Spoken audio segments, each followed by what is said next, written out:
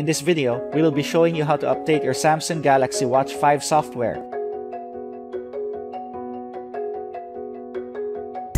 If you find this tutorial useful, make sure to like and share it so that we can help other users who need help with their Watch 5. There are two ways to update your Galaxy Watch 5 software. First is by using the Galaxy Wearable app on your Samsung phone. Open this app, then tap on Watch Settings. Tap Watch Software Updates. If an update is available, then tap Download and Installs.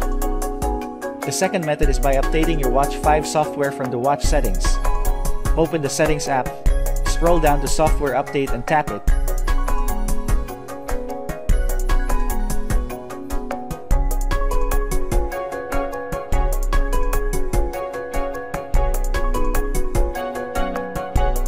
If an update is available, then tap Download and Installs.